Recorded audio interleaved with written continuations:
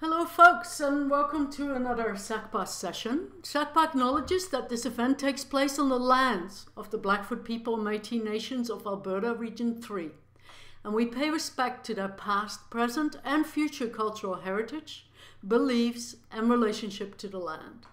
SACPA is committed to assist reconciliation efforts by raising awareness of the ways past and present injustices can be reconciled. SACPA is very thankful for the continuing support we receive from the University of Lethbridge, Shaw Spotlight and the Lethbridge Herald. Today we welcome our speaker Nara Ferdowsi on the subject of domestic abuse, a shift in perspective. Nara is a registered social worker and an extensive background in community services and program development. She's very passionate about social justice, advocacy and challenging stereotypes. Nara is originally from Brazil, where she started her career. She has over 15 years of progressive experience in various areas such as government, heal and non-profit settings, with the last several years focusing on housing and social services supports. In Canada, Nara was able to expand her experience in the domestic violence sector, having worked for many years with individuals experiencing domestic abuse and violence. Nara was thrilled to assume the role of program director with the Safe at Home program in June of 2021. Nara believes that this innovative program will advance the work around supporting individuals, families, and communities in making positive changes that will help break the cycle of domestic abuse and violence. Thank you so much for joining us today, Nara, and I look forward to your talk.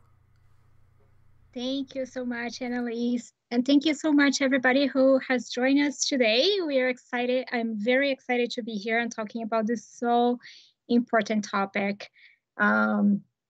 So I want to introduce you a little bit of Safe at Home, what the program is and how we can support in this area of domestic abuse, and just have a general discussion about domestic abuse in general. There's a lot of stigma and myths about this topic. So really hoping to continue this conversation, trying to normalize this topic so more people can feel safe, reaching out to supports and heal from this towards a positive change. All right, can we move to the second slide, please? Thank you. So here, I just want to talk a little bit about Rowan House. So Safe at Home is one of the programs led by Rowan House. Rowan House actually provides, it's a larger organization that provides a range of services and supports to individuals who are experiencing domestic abuse and violence. So with that being said, we have different programs under the umbrella. So we provide short-term emergency shelter for women and children. We also provide outreach to those fleeing domestic abuse or experiencing domestic abuse. There is a department also that works primarily with schools and community-based and general public as well in terms of awareness of the issue, understanding what abuse is, understanding domestic violence as a whole, and how it impacts individuals, families, and communities. And we have Safe at Home that I'm going to be talking a little bit about today. So can we move to the next slide? Thank you. So before we start talking about Safe at Home, we wanted to talk about domestic abuse issue here in Canada. So here I just included some stats for you.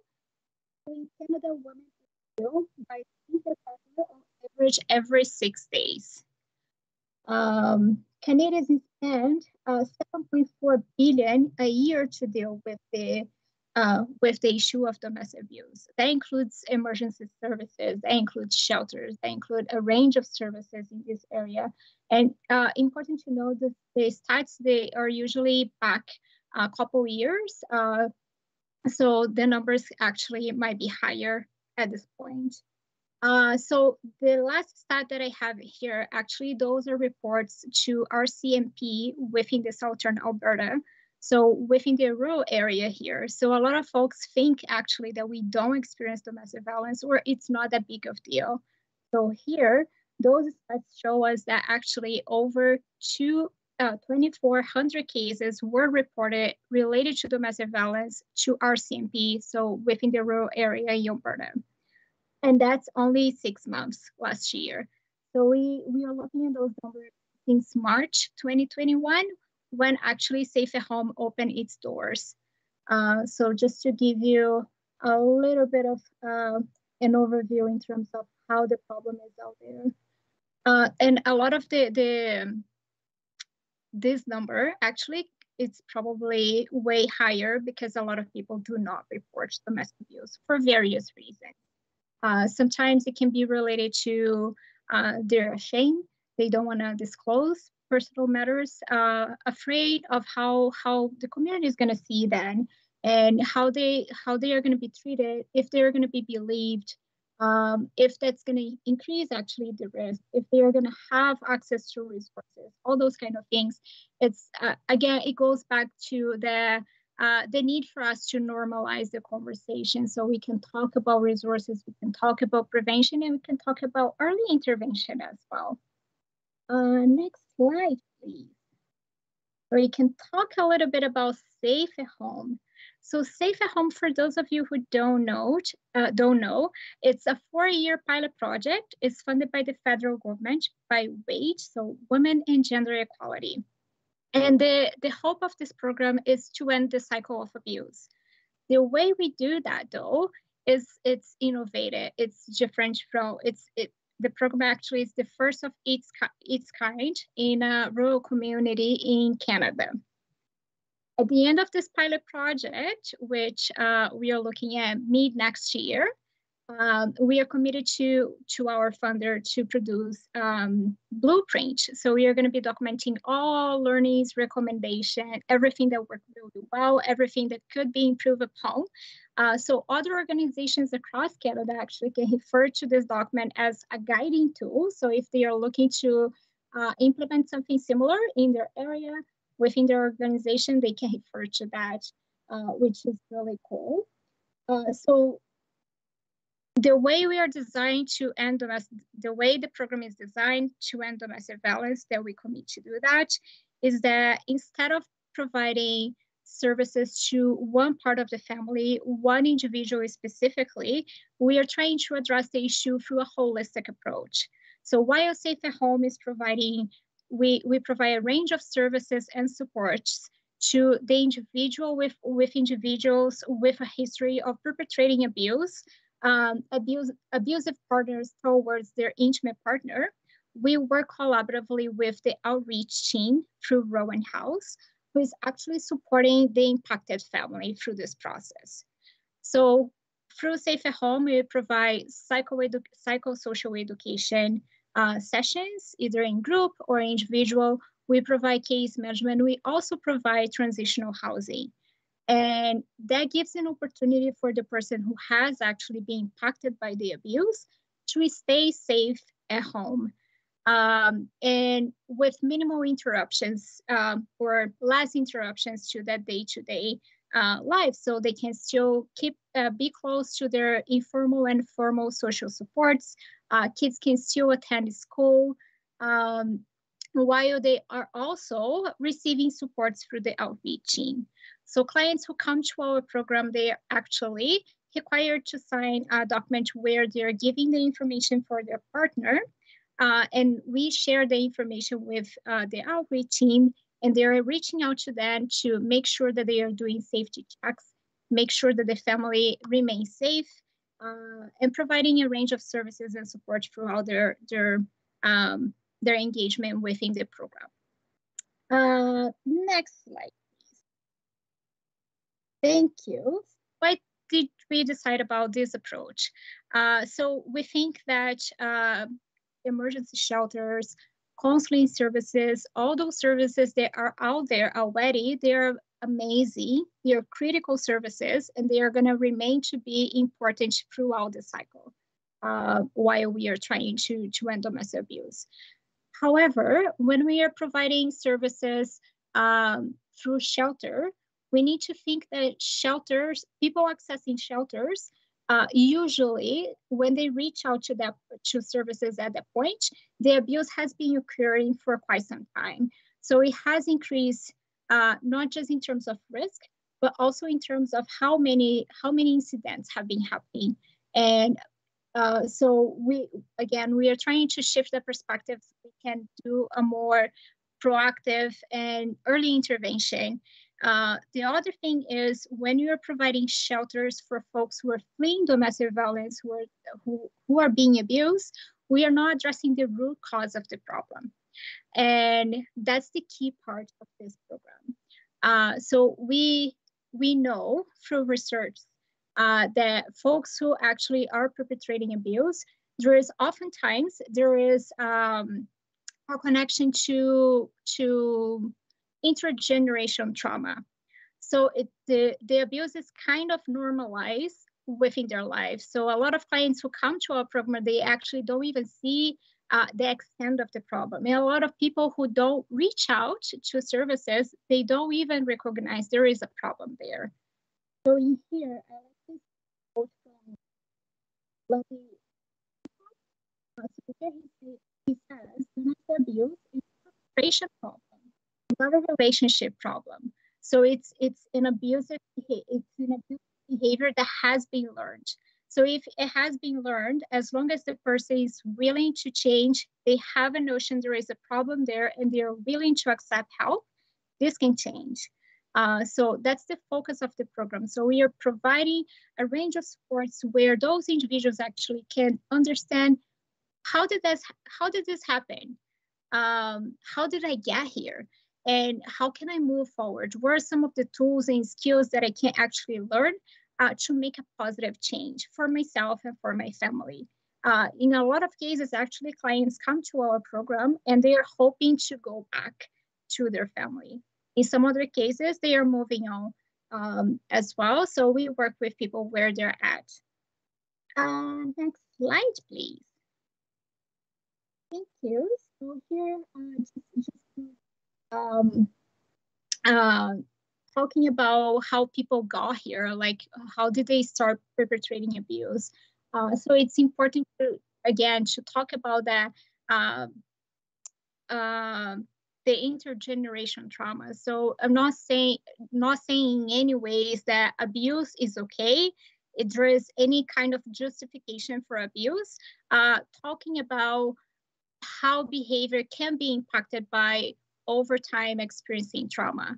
So if we talk with our clients who come to our program, oftentimes we are going to hear, actually, all this has been part of my whole life. I have witnessed this happening with somebody very close to them, or they have been victims themselves. And again, not all victims of abuse, not all people who have experienced trauma will end up abusing their intimate partner, but that actually put them in higher risk to perpetrating abuse. And that's a fact that we need to take into account. So oftentimes we are working collaboratively with organizations out there who provide different sort of services, including emotional supports, mental health supports, because they are all interconnected most of the time. So it's also about control, power and control towards their intimate partner. So a lot of people think that there is, I'm losing my control. Even clients who come to our program, it was in the heat of the emotion there, and I lost my control. But why? What are some of the triggers? What brought you here? How did you get here? And how can we support you gaining some of the tools, communication, talking about the power and control. And a lot of people think about also different kinds of program and anger management program as well when we talk domestic abuse. And anger management, it's really for folks who are losing control, and they really need to learn some skills on how to control themselves towards everybody. So when we talk about intimate partner relationship abuse, it is different. So the domestic violence programs, they also take into account the safety of the partner, and also focus on that specific relationship dynamics as well. So it usually happens behind doors. So a person who maybe look like to you very social, very pleasant, any gender, any class, it can be perpetrated by anybody at all. And really, there are lots of myths about this. There is poor communication. A person can be really well spoken. So those are some of the things that we really need to take into account when we are referring people to programs as well. Nara, can Yes. I just interject for a minute? When you turn your head to the side, we lose the mic. We lose your voice. Okay. Thank you. Sounds good. Thank you. Can we go to the next slide, please? Perfect. Thank you. So here, just talking again about some of the myths that we started talking about in the previous slide. So talking about loss of control, it's actually about gaining control and power over your intimate partner. So those are some of the skills and some of the learnings that we are going to cover in our program. So other thing that we hear quite often, he's not that sort of man. And again, so it can be somebody really close to you that you have no idea about and can present really pleasant and really sociable. Can be someone who is very involved in community programs, community events, those kind of things. What else? Poor communication. Sometimes it can be somebody really well spoken with a really, really high be involved in even giving presentations and trainings in community. It's a relationship issue. It's not a relationship issue. It's a perpetration issue. It's again about that power and control. It's related to alcohol and drugs. So not everybody who has addictions issues would perpetrate abuse. It puts them in a higher risk though, when they are consuming alcohol or drugs, if they have that problem, but it's not a cause. Next slide, please. So just talking about the contributing factors here. So again, talking about the mental health and addictions piece. Again, so those are not causes for the problem. They are contributing. They can amplify the issue. So lack of consequences as well. So a lot of times people perpetrating abuse, there is no consequences to that. And so they keep doing because it's normal, right? So nothing happens. So I don't even think that this is a problem. And victim blaming. So this is a reaction to whatever my partner did to me. So I'm just, being caught up by the heat of the moment, which again is about gaining that control and exercising the power over your intimate partner. So in our program, we talk a lot about accountability through the different phases of our program. So again, there is no justification, there is no excuse for abuse. So it's really learning how did you get here? And so you can see some of the triggers and you can learn some of the skills to self-intervene and end the cycle of abuse. And really talking about the education portion as well, which is really critical. Again, so talking about really normalizing the conversation about abuse so people can feel there is a safe space for me to be able to share my experiences without being judged, without being fitting into a certain box. So each individual is unique. There is specific needs and strengths. And the focus of our program is really working with each individual and meeting them where they're at and creating those safe spaces for those conversations. Next one, please. So who are our clients? So we provide services for men with a history of perpetrating abuse. The reason, I just wanted to clarify, so we talk a little bit about abuse can be perpetrated by anybody, all genders included. any class, any race. So the reason I wanted to address this here for a minute. So the reason why we provide this program for men is if you look at the statistics, it's predominantly perpetrated by males at this point. So we keep tracking our numbers, we keep tracking referrals, we keep tracking cases. In future, we may change this, but right now we are only funded to provide this service for male with a history of perpetrating abuse towards their intimate partner who are 18 plus. Some cases are we have referrals from RCMP, from police, prosecutors, crown prosecutors, from judges. In some cases, we are talking about the early intervention and prevention. Some cases, actually, clients are self-referring themselves. They really want to make that positive change and be better for future relationships, or again, to make a positive change and go back to their families. So a lot of the clients actually who come to our program, they have learned through their partner, who have heard about us through different organizations in community as well. So yeah, so the main thing is that they have a notion there is a problem there, and they are willing to accept help and make that positive change towards healthier relationships. Next one, please. So just talking about here again, so 18 plus men with a history of abusive patterns towards their intimate partner. So if there is any history of physical or mental health, we do have some screenings that we do during the intake process. And the reason we do that is not to screen people out of our program in any way. It's just that we want to make sure that people are stable enough to engage in our program in a meaningful way. So if you feel during the intake process that the person's needs exceed the services that we do provide in our program, we can make recommendation about alternate services where they can access prior to coming to our program. We can support in the system navigation and the referral process for them to those alternate programs. We are connected with a range of services, amazing services in community. We are not looking to duplicate work at all. We are looking to work collaboratively to achieve the best outcome.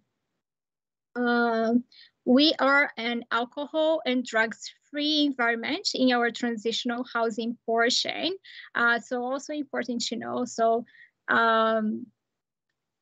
so not everybody would feel ready to commit to that portion.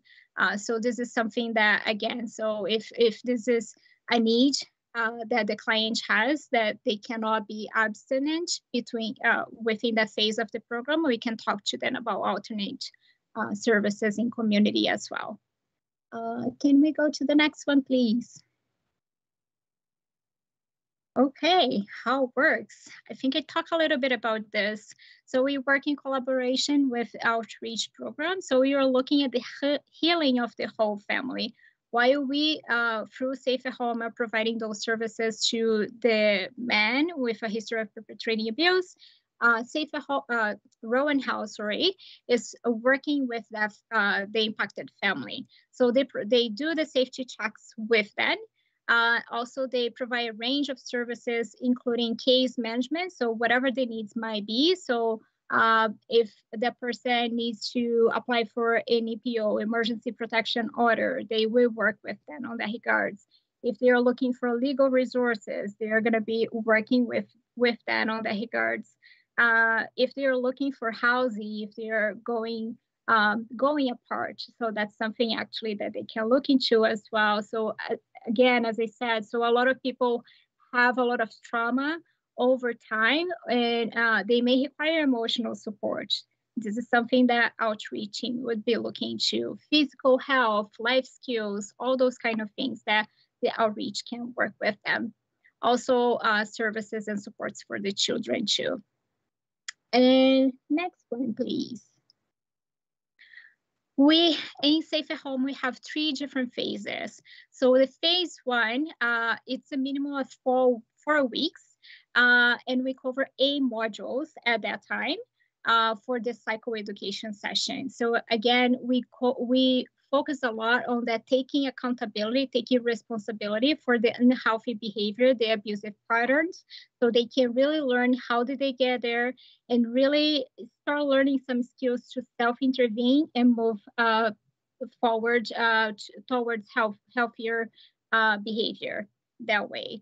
So we talk a little bit about the cycle of abuse, what is abuse, so they can recognize a lot of the signs and symptoms, the signs around this. Again, a lot of clients come to our program and I never thought about this way. I never thought this was actually abuse. It's interesting because I have experienced this. This is a normal part of my life, my whole life. So, and talking about how that impacts themselves and how they impact the dynamics within the family as well. And what else? So we also offer, on top of the psychoeducation sessions there, we also offer the case management. So similar to what I was talking about, the service outreach team provides to the impacted families. So it will be similar. So all those life skills, a lot of the men come to the house, they may not know how to cook, how to clean, how to do groceries, those kind of things that might be something that we can explore with them. It's really individual basis and based on the individual needs of each client and strengths based as well. So we have the case management portion at that phase once a week, and the program is once or twice a week, depending on how long they are going to stay with us. If they are looking towards housing, securing long-term or permanent housing, we can also extend their stay as long as they are committed to our program. They're really engaged. We can extend their stay with us as well until they secure the housing portion. So at that phase, the men are coming and staying with us in our transitional housing. On phase 2 of our program, we cover 10 modules, and it's once a week. And we continue to provide a case management portion. So some of the topics that we cover in phase 2, when people graduate from phase 1, they enter into the phase 2, which I want to say it's an online portion of our program. But if people are not technology savvy, or if they don't feel comfortable with technology, they can still come once a week to our house. And we are trying to minimize barriers as much as possible and be inclusive that way. So we talk about healthy and unhealthy relationships, behavior. So intensity and independency, respect versus loyalty, control versus equity, equality, isolation versus trust, obsession. We talk about, again, guilt and versus taking responsibility. And we also talk about anger versus communication. So just building some of those skills towards that healthier behavior. And the phase 3 of our program, the total of our program, it's up to a year, up to 52 weeks. So it's that aftercare. So we continue to provide that case management, do that follow-up. And so we have the psychoeducation portion. So it's once a month that we do that. And really, we are looking at reflecting some of the skills that they have acquired throughout the different phases of our program and talking to them, how is that applicable? How is that working? Is that working well with you? And clients can also work in a more peer support in the phase as well, so they can give advice. So this is really how it's working for me. So you can try different techniques that we have learned throughout the program. So it's really cool to see that resiliency and that collaboration between clients at that point as well.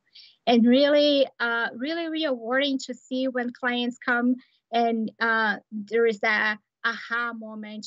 Oh, I never thought about this. I never thought I was hurting this person that I love so much in any way. So it's important to think nobody wakes up and oh, I really wanna hurt my partner.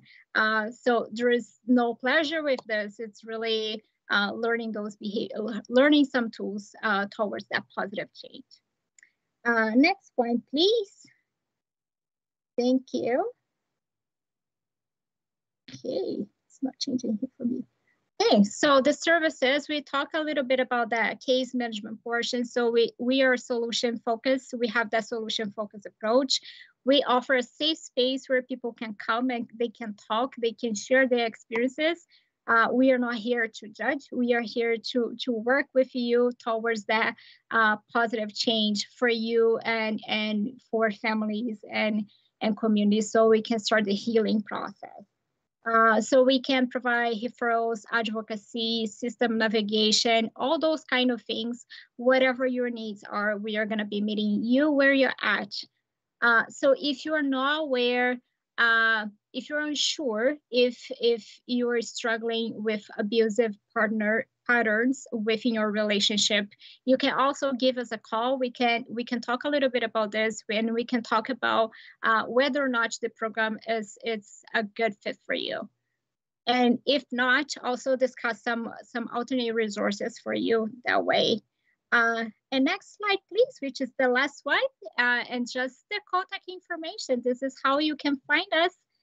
So first one, it's my name there, my contact information. Again, I am Nara Fedosi, the Program Director for Safe at Home.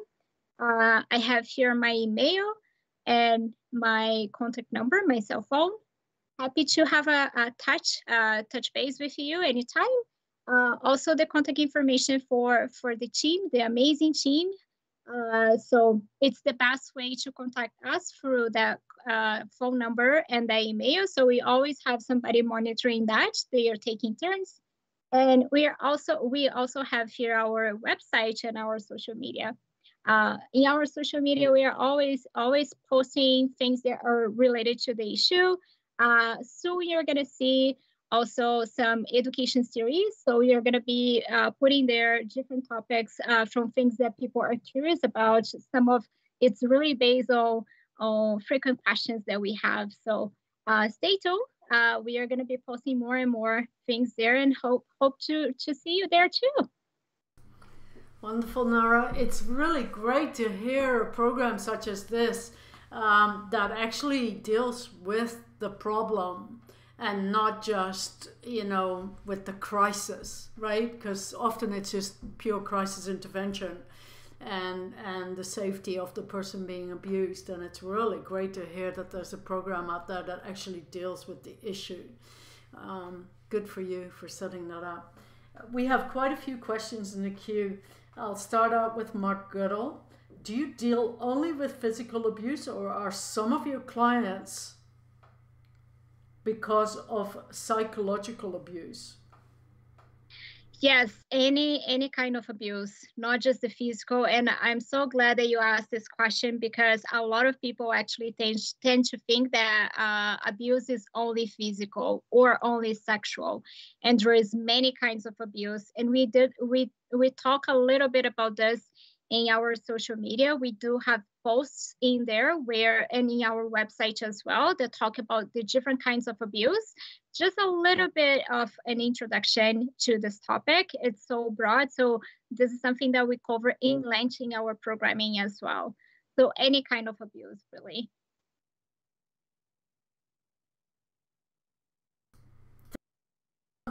Our next question comes from Knut Peterson. Many thanks for your presentation, Nara. Have you so far seen substantial evidence that abusive behavior tends to subside following psychoeducation? I think we are really early stages of this program, so we are monitoring data. What I can say is that we are receiving a lot of great feedback, and we are seeing positive changes through the participation of individuals in this program. So it's really exciting to see. It's really critical to say, though, we don't work on a silo. We work with a lot of community supports available out there. So as I said, so a lot of people have a need for emotional support, mental health support. So we connect them with the right supports, and that connection really, all those kind of supports addictions in some cases. In some other cases, people haven't seen a family doctor for quite some time, and that may be even impacting with increasing the anxiety levels and how they behave as well. And again, no justifying abuse in any ways, but amplifying factors. Not having income, which has been increased so much within the pandemic, not losing their job, all those kind of things that we work through the case management perspective and connecting them with the right resources at the right time.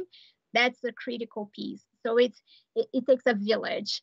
But willingness to change, that's the first step, like recognizing there is a problem and seeking out for help. Those are the first steps towards that positive change. Our next question comes from Laura Schultz. Thanks, Nara, for your informative presentation. What was the process to apply for this pilot project? What were the criteria? Did the geographical area of southern Alberta play a role in the selection? I.e., is the domestic violence stats playing a role in choosing southern Alberta as the pilot project?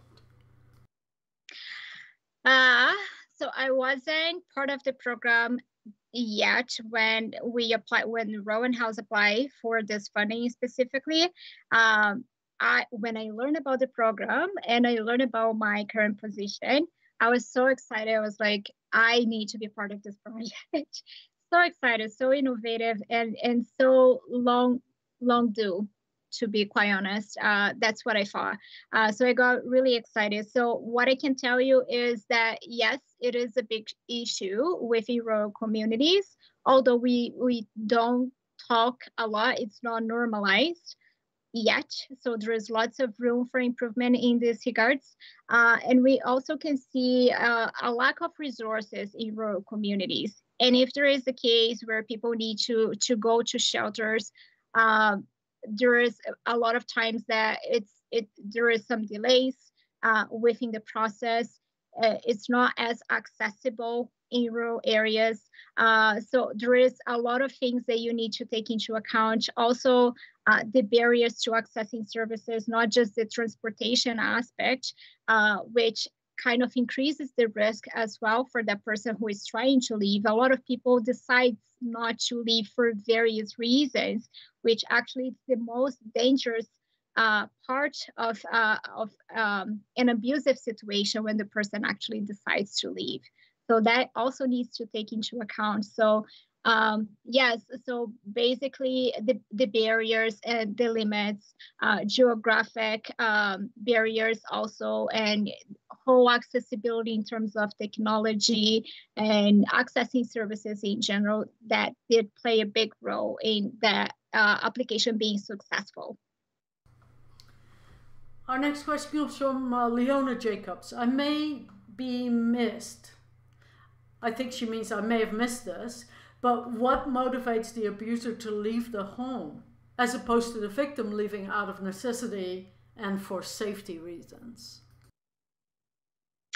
What motivates then? I think there is different things that motivate different people. So I don't think I will have an answer that will fit it all. But I mean, a lot of clients who came to our program, they initiated the conversation at home. So it was really seeing how whatever behavior they were having towards their intimate partner was impacting the whole family. And for a lot of people was like, that's my last try. I really want to make this relationship successful. I really want to change for my family, for my partner, for my children. For my children is a big one. And again, so a lot of times they come to the program and they have a sense there is a problem there, but they are not sure about the extent of the problem and the extent how they are hurting the family and how they are hurting themselves. So when we're talking about the different dynamics, the different tools about communication, effective communication, they start applying this when they go back to their relationships or they move towards the new relationship, and they kind of see Wow, I never thought about this. And I never actually thought about this impacting me in my previous experiences, or somebody that was really close to that. I witnessed my mom going through this, and I never thought this was actually abuse. So another question was, do you deal only with the physical abuse? There is so many. There is the emotional, there is the spiritual, there is the financial abuse. There is so many aspects to this, and people tend not to even think about those things. Do you also get referrals, just to um, expand out on this question? Do you get court orders? We do, as long as the client is accepting there is a problem and they're willing to accept help, we can work with them. The other thing that it's important for me to clarify here, the way we're staffed, and also it's a communal living space that we have. Clients have access to a private bedroom, but everything else is a shared space within the house. With that being said, the staffing model, we have staff in the house for 13 hours a day, so it's not 24/7.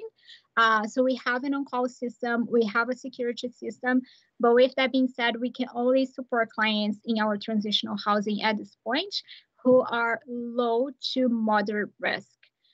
So when we are doing our assessments, one of them is to assess the level of risk. If a client is deemed to be high risk, they cannot come to our transitional housing. We do have an online version of our program, which is only 10 weeks. And it doesn't include the case management portion, but the psychoeducation piece. And we can support them accessing other services that provide the housing portion, such as John Howard Society, for example. And when you talk about high risk, are you talking about high risk of not succeeding in the program, or high risk in terms of violence that might be perpetrated towards their partner? In terms of violence, so I know. So when you think about community and you think about services in the community, there is a sense that if we do have a program like this in our community, are we increasing the risk in this community, in this particular community? So two things to think about when we are discussing this. So first is we only work in our transitional housing with low to moderate risk. The other thing is the abuse. It is happening, as we are talking about stats. It is happening out there, so we can move towards the early intervention, prevention, or if we close our eyes to the problem, we are actually increasing the risk because we are addressing the root cause. The other thing is for us to consider is that often when we're talking about domestic abuse, the abuse is really focused and towards the intimate partner. Usually it's not a risk to the community. So when we talk about risk in terms of the programming portion, we are talking about risk to the other clients and to staff, how we handle that. So we assess the risk that way as well. Okay. Our next question comes from Beth Mundell. Thanks, Nara. Is research being conducted on the clients through the university or college, or a university or college? I know there is quite a few researchers happening. I know there is one through the University of Calgary. We have been in touch with them. They're talking with folks involved in domestic violence incidents, experiencing domestic violence or perpetrating abuse. There is some other research happening Canada-wise. There's quite a few. There's quite a few out there, so it's good to see. Great. Leona Jacobs, Harbour House has had to reduce its capacity as a shelter due to COVID. What has been the impacts of COVID on your program?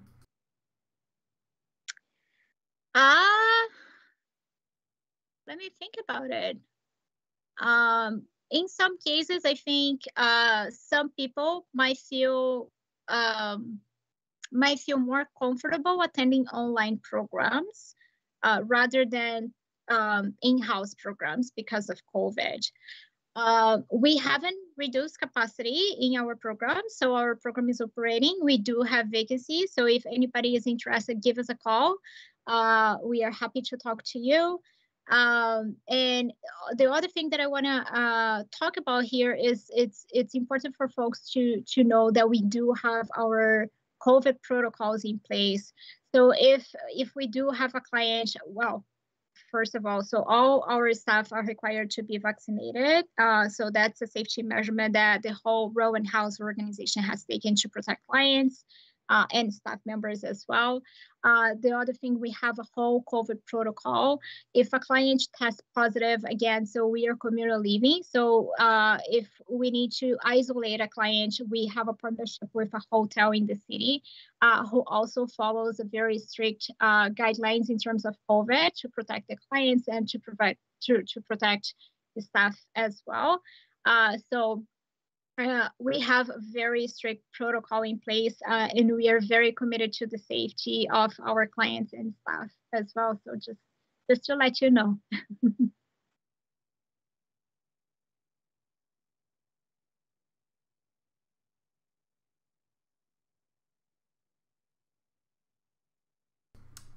So our next question comes from Ian Hurdle. Over 50 years, there has been a major improvement in girls' education, increasing occupational scope. My concern has been boys' schooling has not adapted, leaving them behind and setting up a conflict. So I think this is pretty off topic, but I don't know if you'd like to answer or not. Yes, addressing conflict. So what can I say about this? I think it goes back to the prevention piece and the importance of normalizing conversation and, and creating those safe spaces for folks.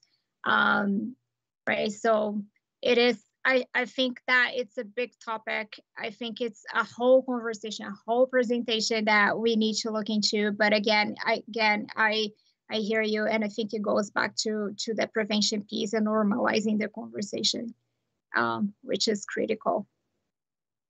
Our next question comes from Laura Schultz. Is Safe at Home collaborating with Domestic Violence Family Court as well as Child Protection Services? Yes, we are. And enhancing our relationship with the legal system as well. So yes, we are connected with Child and Family Services, with police, with RCMP, with court prosecutors. We have had a few, well, just so you know, we have participated in podcasting in the past with Rowan House as well. So if you wanna take a listen, just visit our website, in our social media, you can see a few. So we are gonna actually have a judge joining us in that discussion about domestic violence in March.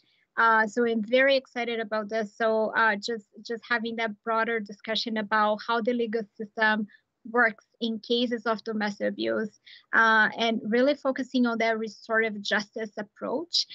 So on the importance of programs like this and the benefits that it has on families and on the individuals, rather than the only the punitive approach. Right. So the education piece, the prevention piece, the early intervention, really all those supports in place so people can really have a chance to make a positive change. I guess that also goes both ways. Do you provide education to the RCMP, to the judge and court system in terms of domestic abuse? Because we've seen quite often how the subject isn't really fully understood. Absolutely. So we have been in community out and about talking about this issue and about changing those perspectives and talking about how abuse impacts people.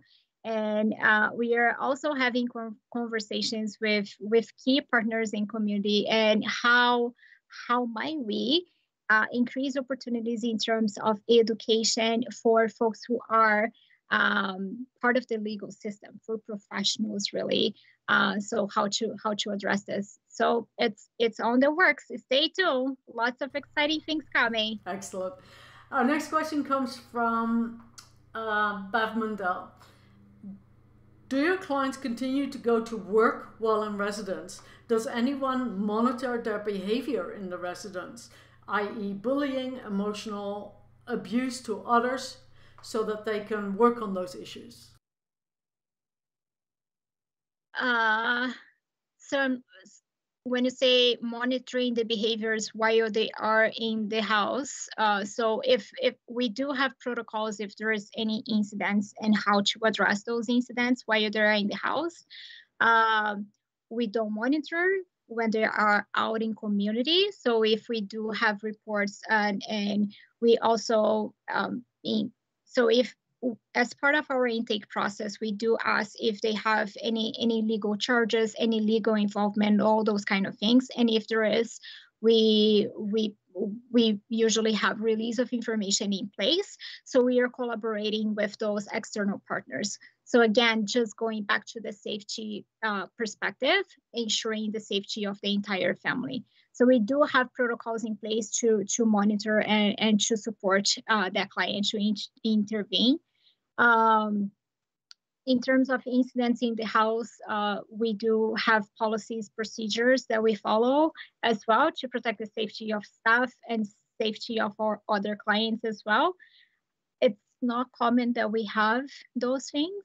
Again, so when you're talking about domestic abuse, usually it's that power and control that we are talking about, and really focus on the intimate partner.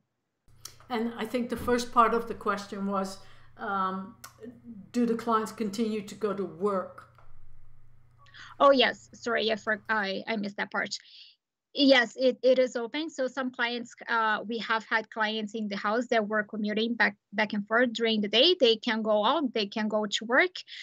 So clients with children, we can also facilitate visitation in our site if that's something that they are looking to.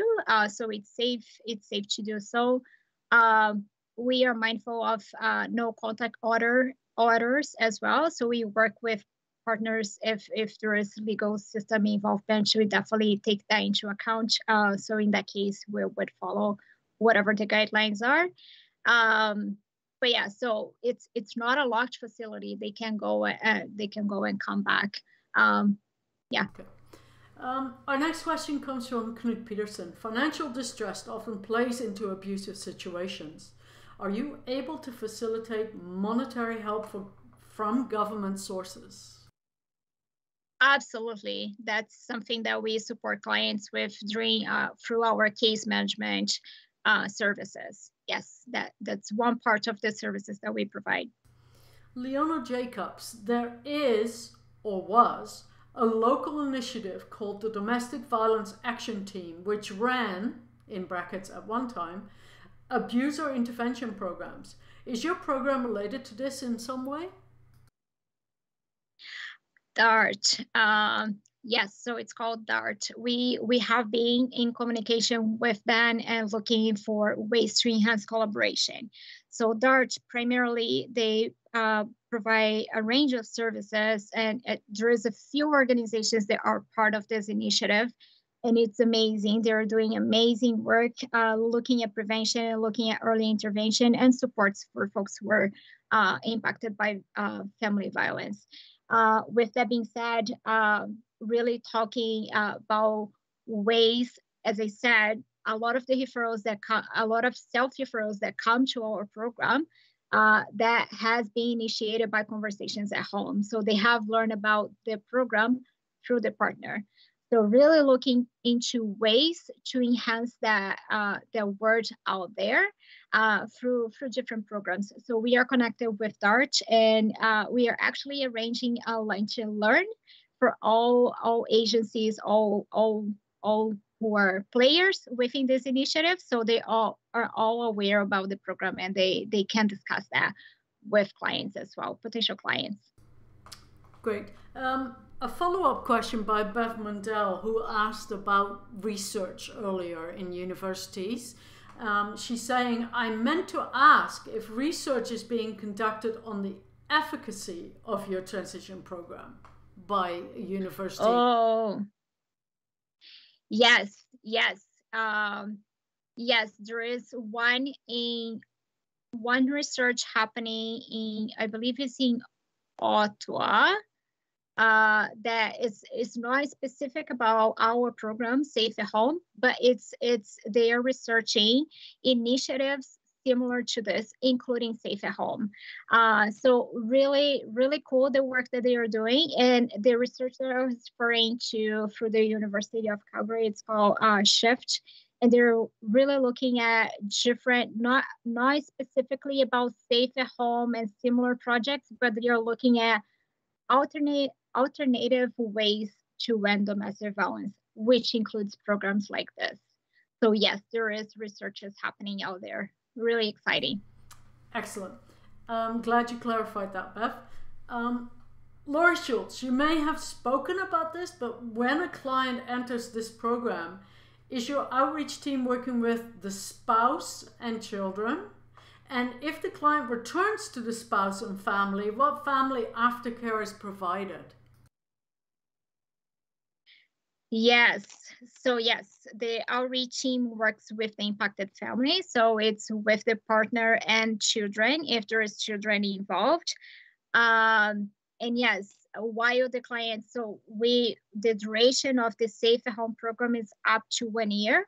So the outreach program is working with the impacted family for the duration that they are in our program.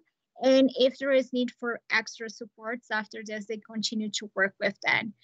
So at least 1 year, and it's based on, it's client driven, right? So the program is offered to them, so they are not obligated to accept the services, but at least they do the safety checks and they talk about resources. And again, it's really based on safety. They talk a lot actually about the psychoeducation piece, so understanding abuse, the safety planning as well, which is critical for them and for the family, for the children. The whole case management portion, and people who have been to the program, both the Safe at Home outreach and other programs within Rowan House. Important to say that they can come back. If something happens in future, we have our doors open. So that it doesn't mean that it happens all the time, but definitely is something that they can turn to again whenever they need. Excellent. And then Knut Peterson, in your work, do you try hard to get grandparents and other family members involved?